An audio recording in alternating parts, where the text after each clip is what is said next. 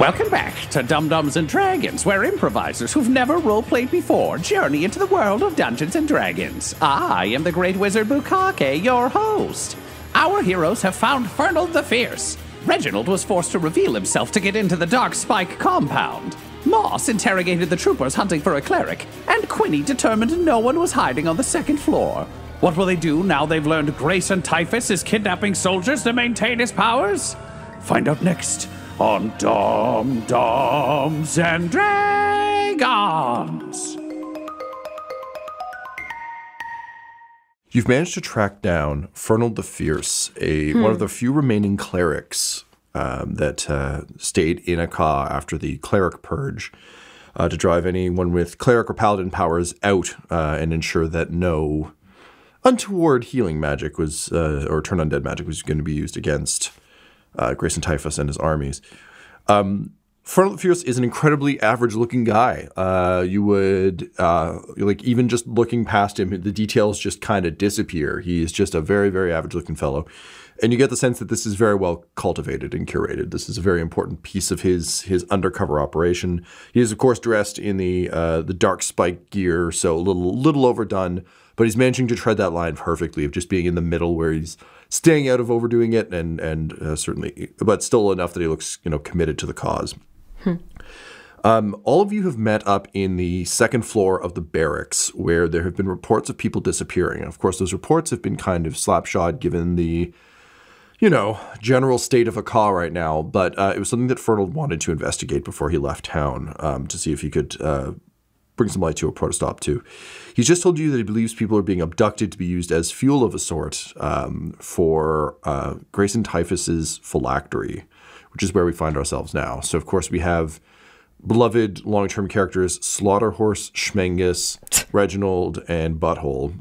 Slaughterhorse is technically downstairs, but at this point, Reginald would go get Slaughterhorse and basically do a classic spiel he's used to buy time before where he's like, I've found something upstairs. Slaughterhorse, I need you to see this. Everyone in this room, I have memorized the position you are standing in. If you move so much as an inch, I will come down on you like the wrath of every god of war in every dimension that exists.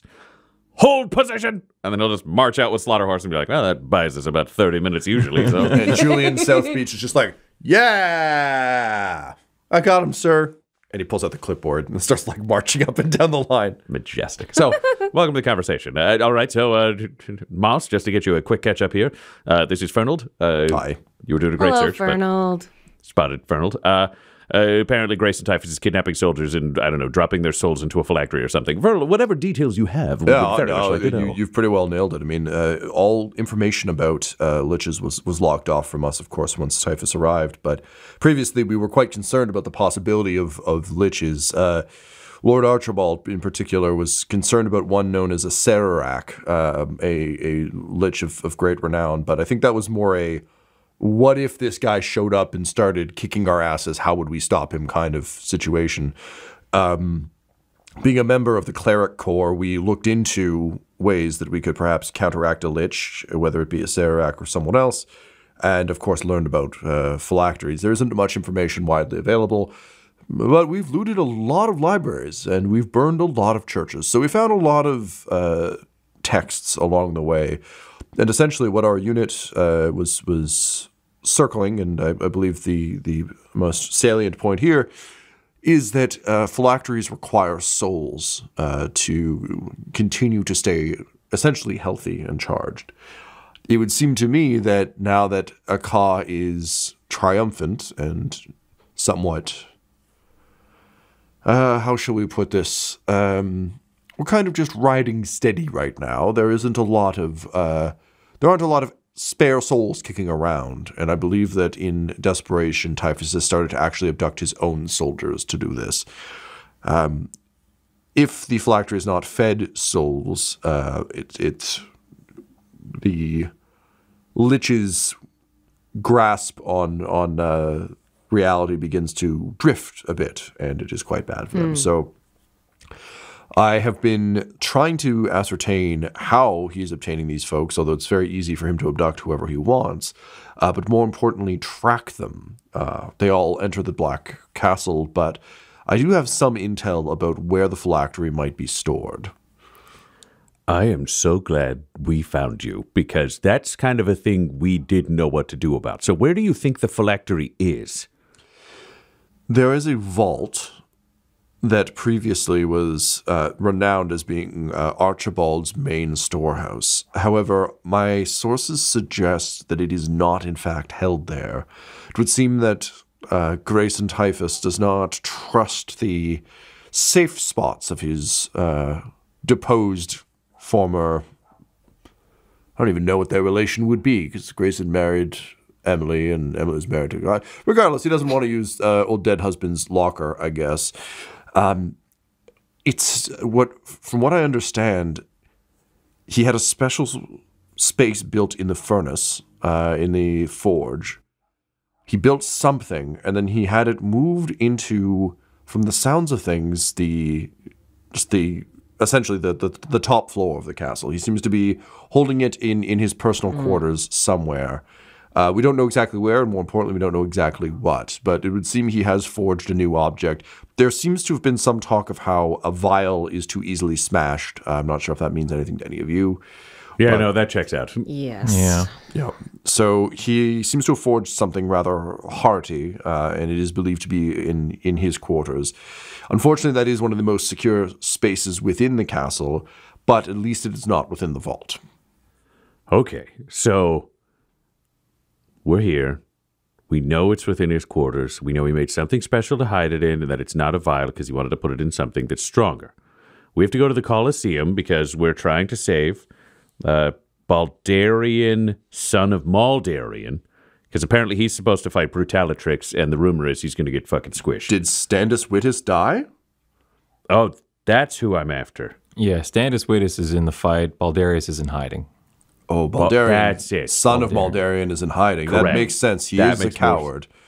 Okay, then corrected. We're going to save somebody at the fucking Colosseum. Fair enough. Once that's done, we probably need to go to the forge then to get some plans. Well, we need to get the armor picked up at the forge so we can. Oh, we got there. no, but I mean the big forge where they do the zombie shit because it's got the plans for whatever the phylactery's hiding inside of. So if we can get the plans, we know how to get in. Right, two different forges. My bad. Yeah, well, we got to go to the blacksmith to get the armor. We got to go to the big forge to and get blacksmith that plan. is like basically like almost like a little like basically a market outside of the forge. So okay. you can do a one-stop shop, but it's two separate two separate places. Okay, you can't just go threaten a goblin and be like, "Here's the phylactery plans." Okay, yeah, they're a bigger, but Warham's shop is next to the forge. Yeah, it's like you can think of it as like t-shirt stalls out in front of like a cool arena. So the forge is like a massive factory, and then there's like food carts outside. Great. So we'll pick up our shit. We'll steal some other shit. Go to the Colosseum. Start a civil war. That all checks out.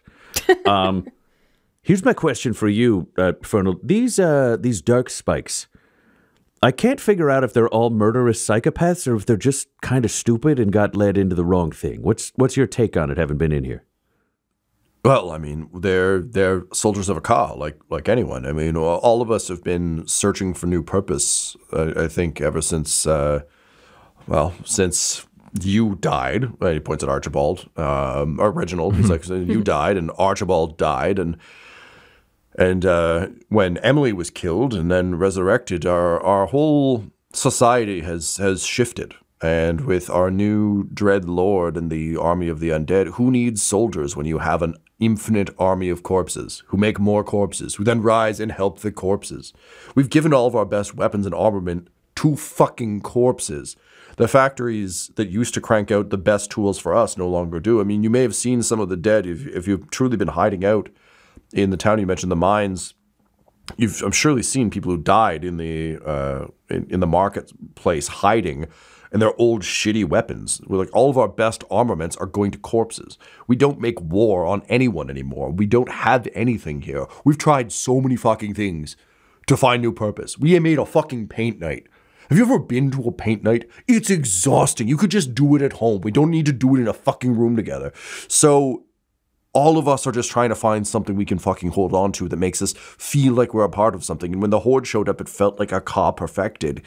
However, having now observed them a bit, the Darkspikes have no fucking clue what the Horde is. They're just guessing, and their best guess is pretty fucking stupid. And the Horde seems to just be a bunch of horrifying murder hobos, so that's its own problem. And yes, people are excited about going to war, but it sounds like their world, their army is losing, and we're just going to be added as padding. Oh, yeah, let me confirm for you as someone who's from there originally. Yeah, you're going to get absolutely fucking dumpstered the moment you go over. You're all dead. Honestly, you may as well just become zombies now. That war is going to chew those fucking morons up downstairs so goddamn fast. That's it. If we put you in charge of them, do you think you could try to keep these fuckers on the level if we can give you like a theme to kind of rally around? Well, I mean, the only person who's ever tried that was executed as a traitor, so I don't exactly want people doing a hand signal for Furnold, you know? No, we don't need that. What I'm saying is, all right, we have a shitload of adamantine armor on suits inside of mine that's inside the market. So you could take them down and we could create an army like, I don't know, the Adamantine Legion. Suit them up, get them in the best shit that 600 years ago had to offer. Then we bring them up, and they're part of an army being led by two princes known as the Resurrectors, where they can take back a car, slaughter the undead, and become, arguably, the best and most effective military on the planet. Then they destroy injustice and evil around the whole world. It's a great comeback story.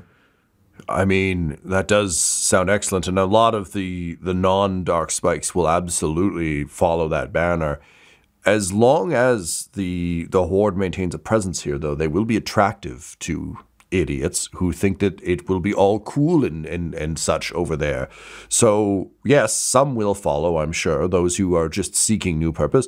Others truly believe that to become the greatest warriors, they must go fight in the forever war, and that they will become equals to the Horde. For them, it would take some rather large disruption of their image of that. I mean, I guess you could fuck up the parade, but there are a lot of Horde people there, so you may just have to accept that some folks will still remain your enemies. God, the parade's still happening, even though, I mean, I hope you heard, the portal blew up.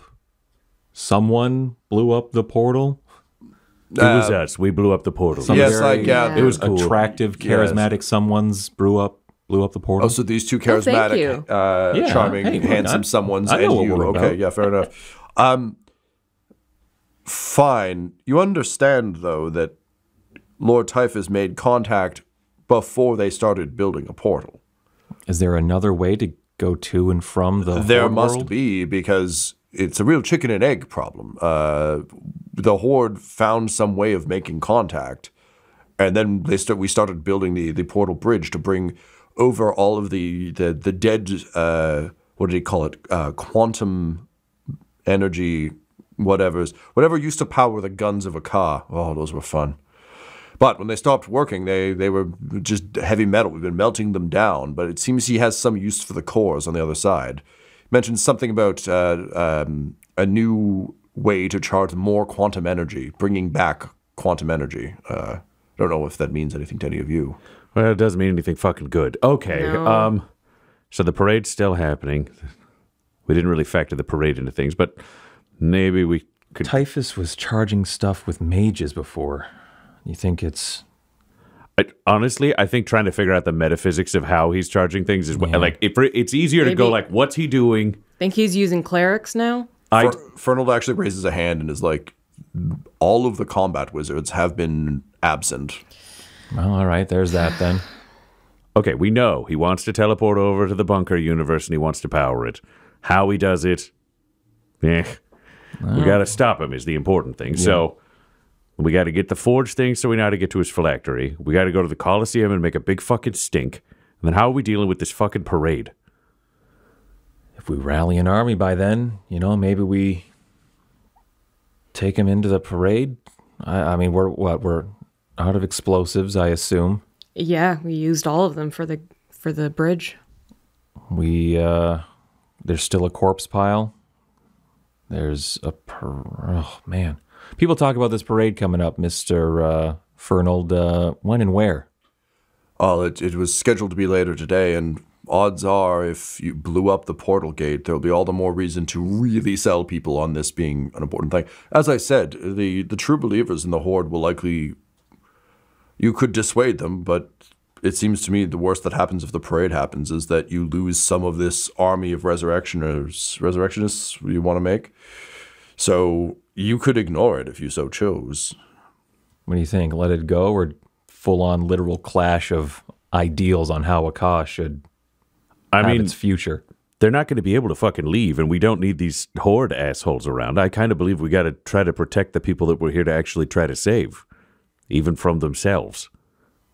Okay, I'm up for that, but I don't have a plan for the parade. He looks around and says, you mentioned the arena. It was your intent to rally the crowds. Yeah. That was our plan, was to go and then like declare ourselves as the princes and fucking fuck shit up. Well, if you make enough of a splash there, perhaps that could give you the army you need to drop the Horde assholes, as you called them, in the parade. Alrighty, fuck it. Let's try that. That's pretty good. We could send message to the market. I mean, realistically, we could. If it's a Coliseum, there's going to be an armoury for, gladiatorial combat. So, hey, everyone, join the Tingler boys. And we could Let's get into the armory and take it. If we could send a message to the marketplace, we could have all our people there bring up any adamantine suits that are useful and just slap them on people in the crowd so they got some decent armor. Well, Furnold, what do you say to bringing a message over to our little stronghold while you also administer some healing to some sick soldiers? If I have a chance to do healing, I must. All right, well, there's going to be a place for all those hardy and hale warriors of Akka to meet up and get armed, okay? As the younger folks in our regiment say, fuck yeah. Fuck yeah. Fuck yeah. Great. Then if you could do us a favor, and anybody you think down there that's actually a good person who's just kind of caught up in the wrong thing that you can get on the right side of things pretty easily, we'll send them with you, and then we'll leave the rest of them here to just like go about their daily business as assholes. To be fair, we do a lot of war, so we are all kind of bad people. Yeah, but good in the old Akka sense? I guess who down there is not like who will fight for us and who's just going to be a Darkspike? That I can do. Yes, this is a fucking simple. This is a real dance, but like I'm just a cleric trying my best to solve a mystery. I understand. So whoever is on team will work for princes. If Furnold says yes, fucking let's send them with you. Yes, and everybody else will leave there, and then who do you think is probably the most promising of all the assholes downstairs for like to be the most evil Grayson Typhus Horde person? Oh, easily Julian South Beach. He talks about it all the time. He loves it. His given name is South Beach, but I know he really wants to change it to Typhus. He's just worried that'll get him in shit. All right, then I know exactly how we handle this. If you'll allow me, King Butthole. Well, oh, fuck, okay, this is happening. It's going to be terrible, isn't it? Oh, yeah, you're not going to like this at all, but I know how to deal with this the smartest way. Yes. And on the way downstairs, basically, Reginald just pulls Quinny aside, and he's like, you think you could kill that South Beach guy really fast? Oh, okay, so it's your brilliant idea, but I got to do the murdering? Well, here's the thing. I got to go give a speech and then bring Julian up to get a medal, and then when I offer him the medal, you just stab the shit out of him until he's dead. Then we send off the weaklings, and we leave kind of the rest of them here with the stupidest person in charge. Yeah, okay. I'm going to wait until you're putting the medal around his neck, because that is kind of a requirement for me to do my best work, okay? Oh, yeah. I'm totally... For you to basically have your hands on him. I'm going to distract the shit out of this guy, and then I'm going to say that he was the cleric all along, and then he's going to be dead, and we'll leave them in charge with the stupid person who's going to make terrible decisions on the battlefield, and then they're going to lose. All right, give me a horde helmet or something. You're Schmengus. What do you need a horde helmet for? Oh, all right, if the Schmengus cover is rock solid, then sure, I'm fine with that. I mean, up here where we blew it, no, but down there, we got him. Okay. And Reginald's just going to take charge and march back into the room with his gold coat to the center and like look around and say, all right, Julian, did anybody move while we were up there? No, sir. And he just slaps the nearest person. Excellent. Well, you've all passed my cleric test, and I'm here to actually figure out who should be in command of this unit. And I choose, and he just paces along the line, looking at each of them as though he's finding them wanting, and then says, Julian South Beach. And the guy who was talking to Moss, who is overdone, just bursts into tears. He fucking wanted this so bad. And Julian just flips him the middle finger and just marches very proudly up, dropping his clipboard casually as he goes, because now he is no Emily, now he is a commander.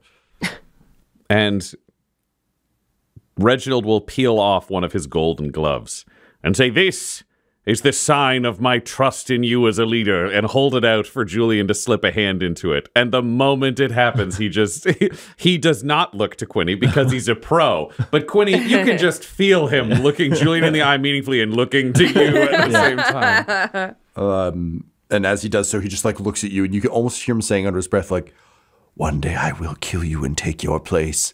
Shit, did I say that out loud?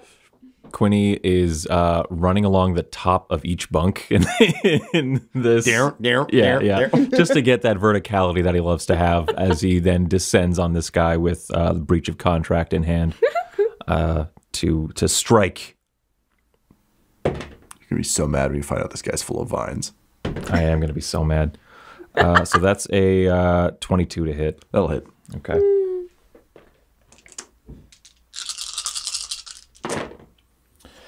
Oh, 2 6s is good. 12, and then these other numbers are fucking shit. 18, 3, 21 on the first attack. Yep. Thirsting Blade, baby. 14 plus 12. That'll do, I think. Yes. Yeah, okay. Shall. And then, oh shit, add 7 as well. I forgot the plus 7.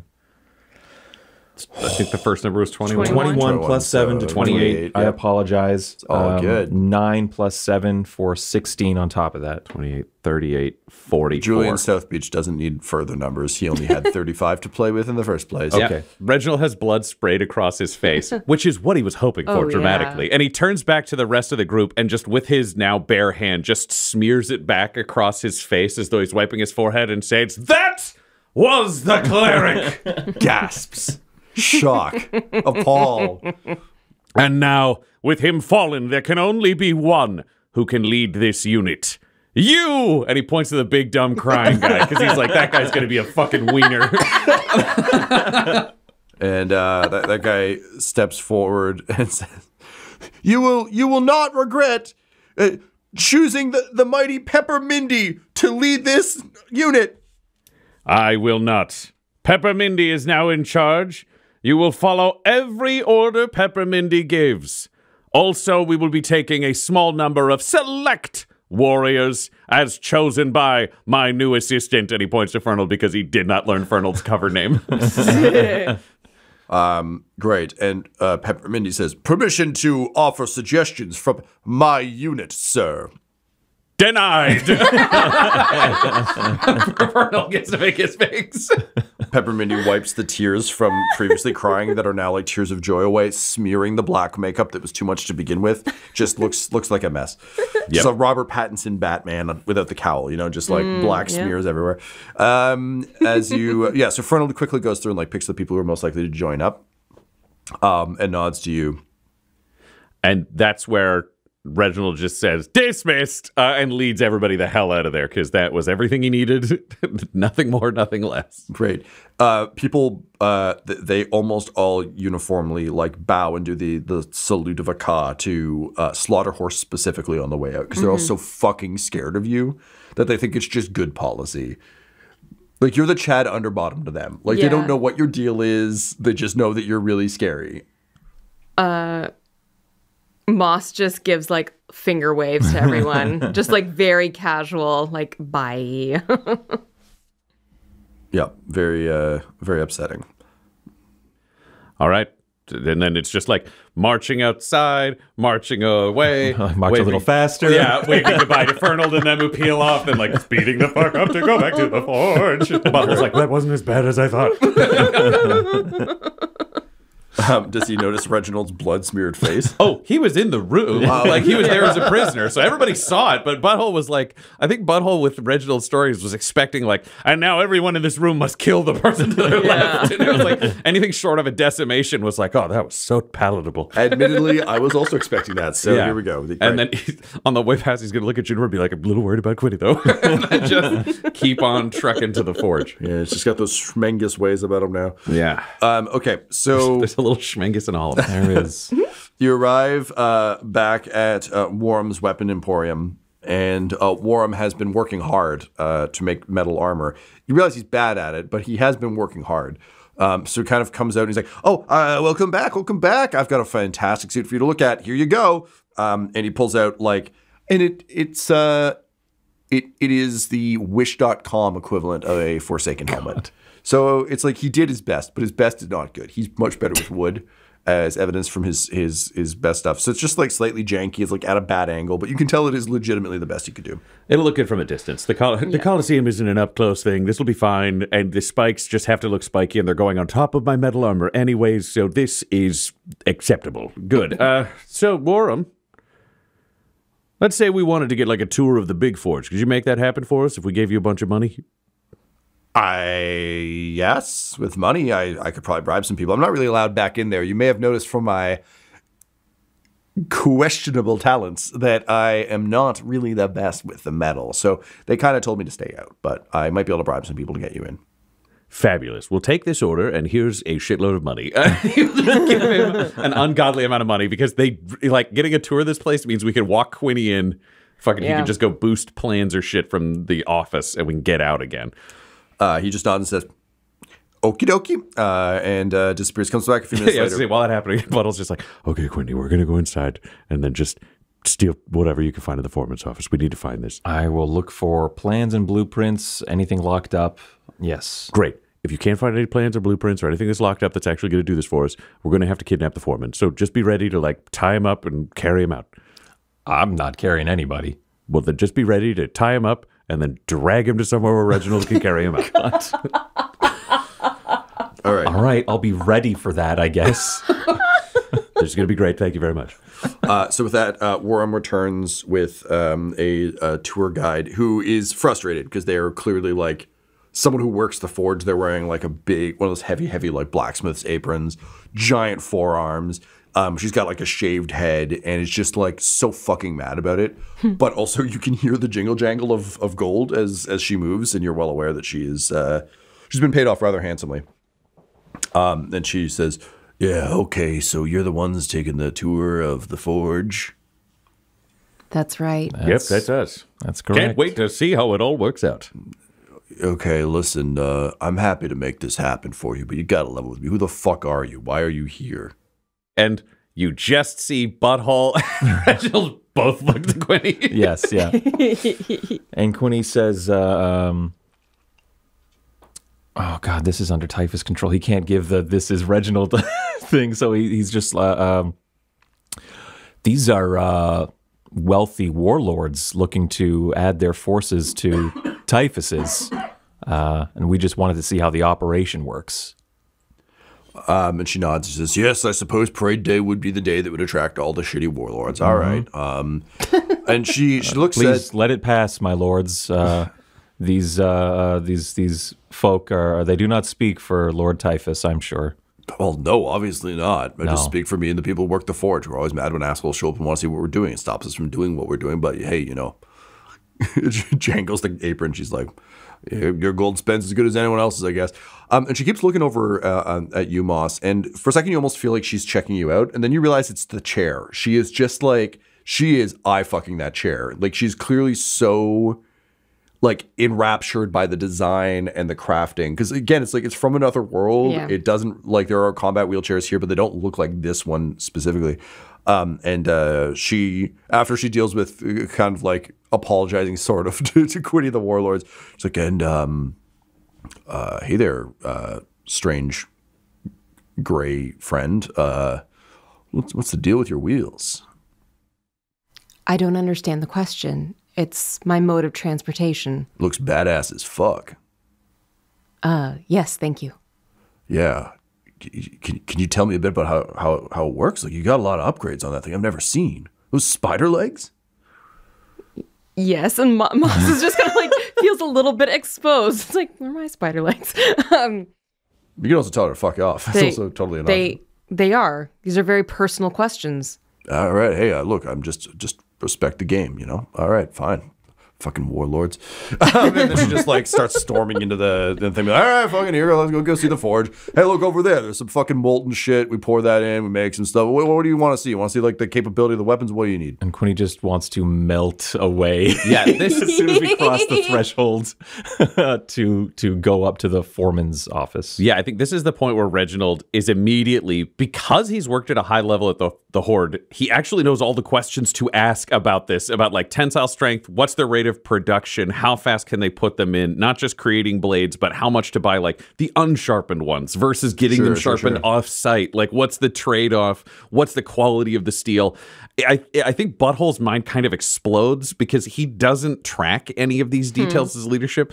And it's one of those things you don't always realize. But one of Reginald's best stats is intelligence. So for him to talk through the science and shit, he's actually far more equipped to do that than other people. So he's just trying to drag this out in a technical way while also learning about the capabilities because Reginald's thinking far enough ahead that he's like, well, if we win, this is going to be our forge. Like, what the fuck are we going to do with this army? No one likes us. We're going to need shields. Sure. So, Quinny, if you can roll stealth, please. I will roll 26. Yeah, all right. You beat me by 10 whole points, which is a lot. So the tour guide doesn't notice you disappear because basically as soon as Reginald like kicks in, it basically goes from being like salty person who is frustrated about probably, I think she, like, you can tell she was expecting like, how many spikes can I get though? Can you make it look very cool? And instead it's like highly, highly technical questions. So she immediately snaps into like highly technical answers.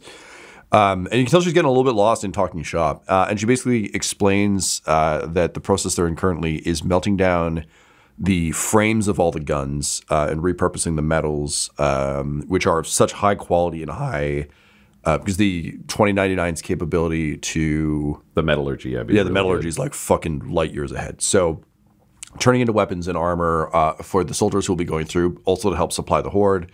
And to help arm and armor any new zombies, because of course they're not like, the zombies aren't just killing soldiers. I mean, like, you're a soldier now. They're like, there's a lot of zombies that are just like punching out of graves and stuff that they need to arm up. So she's going on about their production speed and everything else. The only difficult part of the process, it sounds like, is extracting the quantum cores, which seems to be a pain in the ass that no one likes to do because it's slow and delicate, whereas everything else is like proper smashy forgy. Wait, why is it slow and delicate? Well, I thought they're used. They are, but as we understand it, they're going to be recharged over in the other world. So we've been instructed not to damage them. Honestly, you know, I've been asked to take apart a lot of stuff and put it back together, and from the way that Lord Typhus and I don't know if we call him the Lord Black Spider or just the Black Spider, but the way the two of them were talking about it, it seems that the capability to make more of these things is somewhat limited. It sounded almost like Lord Typhus had a place he could make them, but he doesn't have that anymore, so they're now very, very valuable to him. Yes, we're aware. Yeah, but when they were taking their tour yesterday, they seemed very insistent, and Lord Typhus was very strict with a few people who were not handling them with the appropriate care. Okie dokie. And Reginald just goes right back into fucking technical shit because he also wants to know, like, is it possible to quote unquote purchase stuff made from these rifles? How many are left over? He's doing the math for like, if this works today and it's regearing, how many troops can he armor in the next little stretch? Yeah. Because Butthole has just thought, like, we could turn this kingdom around. And Reginald is like, we started a war with the whole world. And we're going to turn off the zombies, which means we're going to need a fucking army immediately. Right. Can you roll me an insight check, please, as Reginald? Or actually, Butthole, you can do one. Okay. Because you're not listening to the technical details. You're just listening to stuff. Moss, you can do one too. Butthole, dirty 20. Moss is 15. 15? Okay. Reginald's right back to it, which is odd, but both of you clocked the fact that she just said the Black Spider took a tour yesterday. Yeah. Mm-hmm. Yeah. Yeah, she's going on about like how, they're not available for purchase right now. They will be eventually. There's a lot of guns. They're all useless. A lot of them have broken quantum cores. So like there's some that they're able to just kind of mill. Mm-hmm. But no, it's kind of like in classic warlord fashion. It's like, yeah, I'll build you weapons after I'm done giving. Like when my boss says he's got enough, then I can make you some. But she assumes you're joining up with the Horde anyway. So absolutely. And she's not aware that Grayson Typhus plans to saquicize this whole planet. So, there's not really a tomorrow if they lose this fight. Yeah, he didn't send that out as like a company-wide memo. Yeah. Quinny, you have slipped away. You are looking for the foreman's office. Is that correct? Yeah. Yeah, okay. So you make your way through the crowd. Again, having rolled a good stealth check, you just kind of do that. You make your way through the crowd, and you find... It's very easy to find the office. This whole place looks like the factory at the end of Terminator 2, where it's just like heavy metal. There's a lot of chains and stuff. And it's, like there's no safety protocols. Everything is awful. But yeah, you find an office, and it's the office itself is still that industrial, like cross-thatch metal grating and everything else. But it is well organized. Again, there's like a military efficiency to it because it's a military forge. It's not just a forge. Inside, there you find the sort of like a forge of this size can't really be overseen by one person. So there seem to be about 4 people who each have their own kind of section that they're working in, and all of them are meticulously looking over documents and like making sure quotas are coming through. One of them is reading a report out loud to the rest of them about the damage caused at the portal bridge. And basically the amount of quantum cores that were lost. Another is just heads down in like just a records book, trying to update it based on the orders and the speed at which they're coming through. You see one looking at a wall of similar drawings to what the floppy hat guy was looking at in terms of the portal bridge. You can see she's trying to math out if another one can be built in time. And then finally, there's one just kind of wandering around, sort of like Ryan, you mentioned a couple episodes ago, like the person walking with purpose as though they're like the restaurant walk with purpose where you don't really want to be working. There's one person doing that. But it's a pretty open room. Again, you've got 2 people at desks, 1 person at a board, and 1 person wandering. What do you do? And I'm looking in, I guess, through like a window? Yeah, I think you're looking in through the window in the door. We think this is a long rectangular room. The desks are all at the kind of big overseer's window. Yeah. So the people who are seated there facing down into the forge. The big kind of whiteboard situation is against the back wall. And then the wanderer is just kind of moving from shelf to shelf and like picking things up and looking at them and putting them down like they're in fucking L.A. Noire. Okay. Oh, not that one. They're all working on active projects, and I'm looking for completed projects. Do I see any kind of storage in this office? There's a door at the back. A door at the back. Yeah. The only way in, I'm assuming, is through the door that I'm at. Correct. Yeah. Well, there's a door on the other side as well, but it's really the same situation. Just from the Yeah. Okay. Are they working by torchlight, candlelight? How are they? Yeah, they've got with drawings and paper, I'm assuming. Yeah, they've got lanterns that seem to be kind of like magically charged. So they're giving off bright light in a small radius, if that makes sense. So it's not like the whole office is well lit because we're in a dark industrial forge situation, but in kind of a almost like a 1-foot sphere around these lanterns. They have it's just enough to. It's almost the equivalent of a nightlight, right? Like it's like good for you to read by, but someone else in the room could fall asleep. Is the kind of situation. Oh well, if it's not that well lit, I want to try to sneak in. I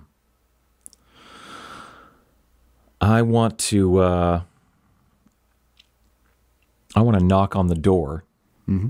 And just say, just in like my gruffest caw voice of just hey, that fucking asshole goblin that we kicked out is trying to sneak back in here. Give us a hand. Roll a deception with advantage because you name dropped the asshole goblin. Deception 24. And just like the two people at the desk stand up immediately and are like, oh, Warham, I swear, that fucking guy, I swear to Tempest. And just like rolling up their sleeves, like one grabs a crowbar and they're just like, we're going to get that little fucker out of here. So they both storm past. One of them sort of yells over his shoulder, like, yeah, you can keep working on the portal there, Smithers. It seems like an important thing. We'll go deal with Warham personally.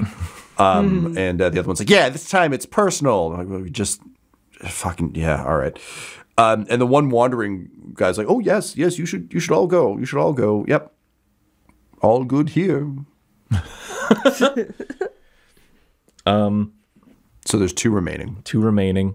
As they leave on the doors closing, I want to try and slink in and basically try to keep low so that the desks that people are sitting at is blocking their view of me as I make my way to the back of the room. Okay, sure. Roll a stealth check, please.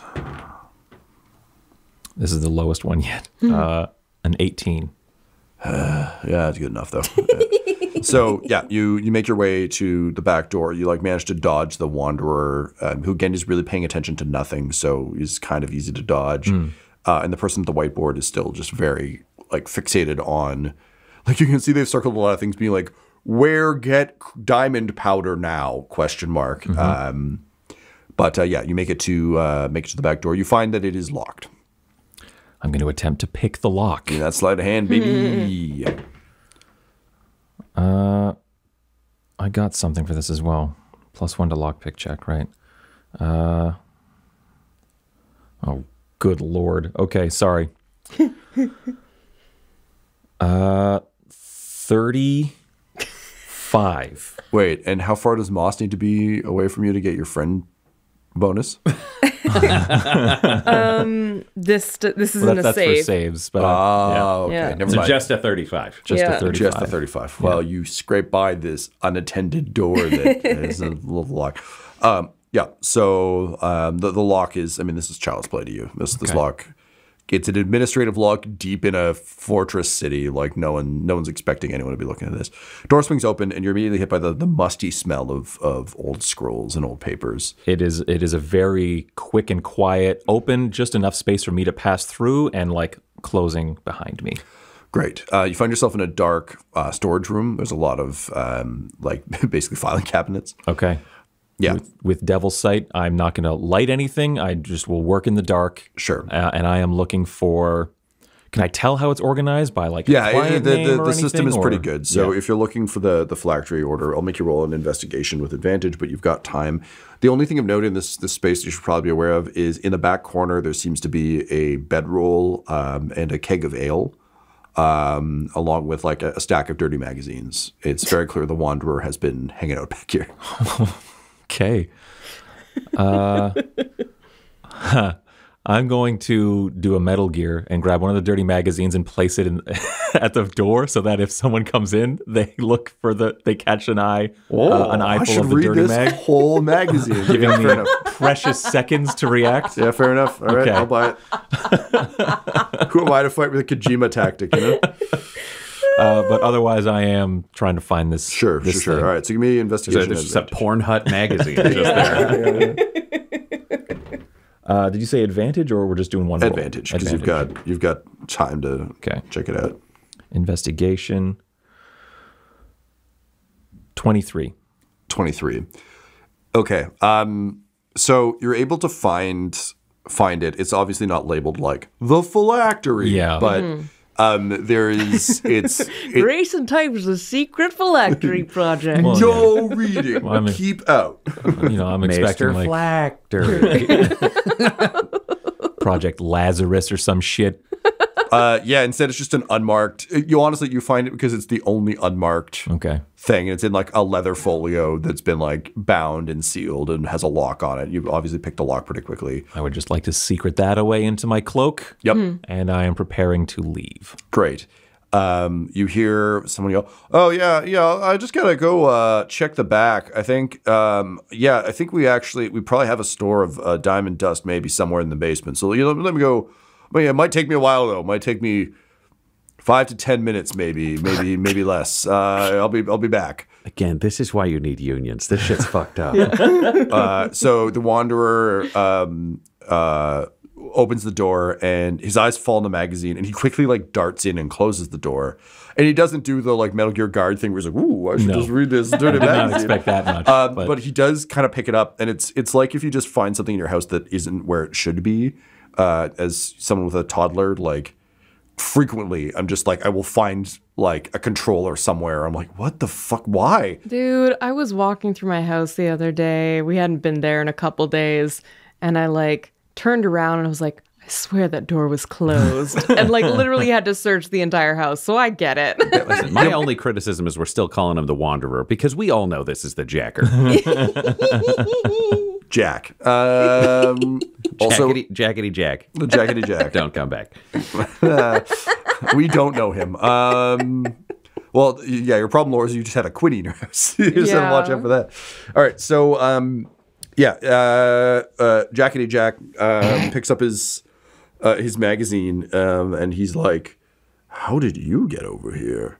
And then he looks up and he's like, "Oh no," and he says, "Listen, whoever you are, we can make a deal.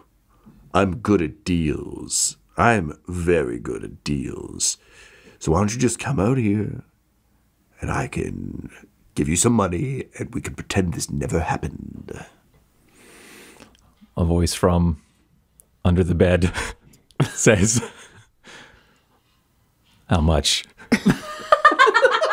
This episode of Dum-Dums and Dragons features the voices of Ryan LaPlante at the Ryan LaPlante on Twitter, Tyler Hewitt at Tyler_Hewitt on Twitter, Laura Hamstra at EL Hamstring on Twitter, and our DM Tom McGee at McGeeTD on Twitter. This episode's sound was edited and mixed by Laura Hamstra, and Dum-Dums and Dragons artwork is by Del Borovic, who can be found at delborovic.com. Our theme songs are And Now for That Massive Coronary and Skipping Through the Orchestra Pit Part 1 by Peter Gresser, and our ad music is No Control and Chiefs by Jazzar, JAHZZAR, all available at freemusicarchive.org. When it comes to Dum-Dums and Dice, you can visit our website at dumdumdice.com. Our Twitter and Instagram are at dumdumdice, and on Facebook at facebook.com/dumdumdice. But most importantly, we've got merchandise at redbubble.com/people/dumdumdice, or you can join our Patreon at patreon.com/dumdumdice. That's DUMBDUMBDICE. And tune in next week for more Dum-Dums and Dragons. Dum-Dums and Dice has to give a special thank you to the supreme beings of our Patreon at this time. Christopher Little, Sue One, George Dolby, Richard Cranium, Gavin and Abby McDonald, Logan, Fire Unfriendly, Grandma Likes D&D, Alan, Stabby Stranger, Glitch Trick, Flynn1138, Alarain Okapi, OMG It's Big Nick, D&D and Things, Schrodinger's Pepper, Guy Edwards, Flea Unit, Madre de Gatos, Lady Maiden, Nithrian, Garbo Ape, Locke, Sam Schaefer, Waffle Marine, Dagger Rain, Rob L, Dia de los Hoodless, Dio Vassis, Loki Burrito, Squishy Werewolf, Remy, and Jill and Noel LaPlante. If you want your name to be added to this list, you can join our Patreon too at patreon.com/dumdumdice. Thanks to them, and a little bit of thanks to you.